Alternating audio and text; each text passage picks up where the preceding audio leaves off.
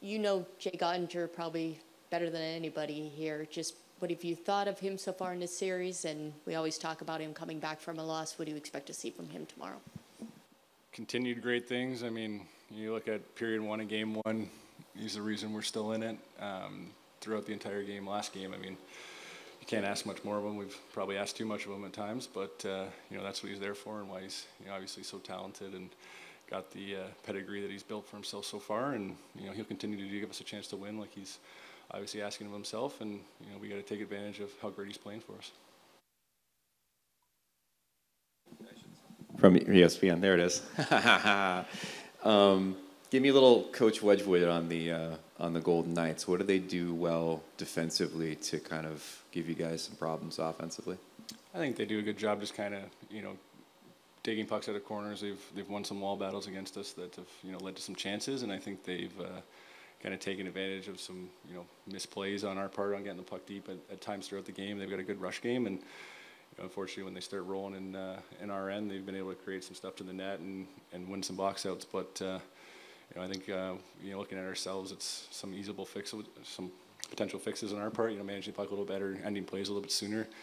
You take the puck out of some of their skill guys' hands and it shuts things down. But you know, that's all in-house fixes. It's you know, they've taken advantage of what we've given them, and you know, you obviously take that away, they don't get much. So you know, both teams this time of year are playing exactly the same way. No one wants to make mistakes. It's pucks in, pucks out, and once you know, opportunity arises, you got to make the most of it. And you know, right now they're 2 up on us for that reason. Front right. Oh, there we go. Leah Simakopoulos, Dallas Morning News.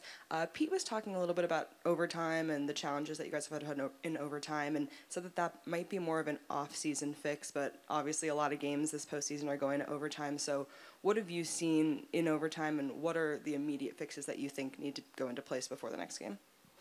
I don't know if there's a technical immediate fix to anything. It's just unfortunately one-shot wins in that time frame, and we've been on the short end of the stick in the playoffs, and obviously, like you said, throughout the year. But I mean, there's just every detail obviously gets heightened. Every potential mistake, change, puck on net. I mean, the goals of throughout all playoffs have pretty much been scored, you know, inside the hash mark. I think the Toronto series had a couple you know, point shots off face-offs that you saw go in, but it's pucks to the net. It's, you know, making sure you got your guy a little bit more communication, a little more desperation, and you know, it's not like we don't have that. It's just obviously you've been on the other side of it, and then you know, that potential thought process kind of creeps in of what's wrong.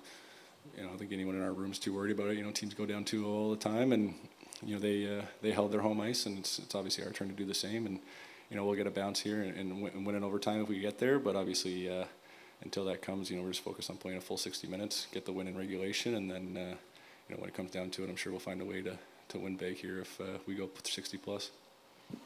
Me again.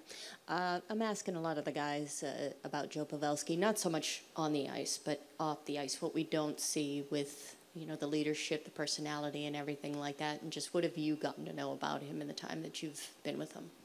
Well, he's got the nickname Captain America on the ice, and he kind of has that personality off the ice. I'm a big fan of that character, but he's just a top-class human being. I think, you know, what he's done with Wyatt, obviously bringing him to his house and seeing Wyatt grow up, and some of the videos and stories he has of just, you know, making fun of him and also teaching him and things like that. It's, you know, it's one of those guys that growing up, and, you know, as I started my career, he's obviously been a top-tier athlete and player throughout the league. And, you know, him and, you know, Joe Thornton there, you're like, oh, those are 2 guys that seem like they'd be cool to hang around with, and you weren't wrong kind of coming into the league. I mean, he's got world-class hockey talent. He's a great golfer. A ton of our team is a big fan of golfers, so you get to talk to him and things like that. And, you know, I've hung out with him outside of the rink obviously a numerous times throughout the year, dinners and things like that, and it's just you know, one of those guys that you can walk away from your hockey career after and being like, you know, who'd you really like? You know, I'm a big fan of Anton Strawman. My time in Arizona, you know, one of those names that come up. Scott Clemens has been a big, you know, mentor of mine, and I'm sure for a lot of players it's Joe Pavelski, and then a lot of friends it's going to be, you know, Joe was a great guy, a great teammate.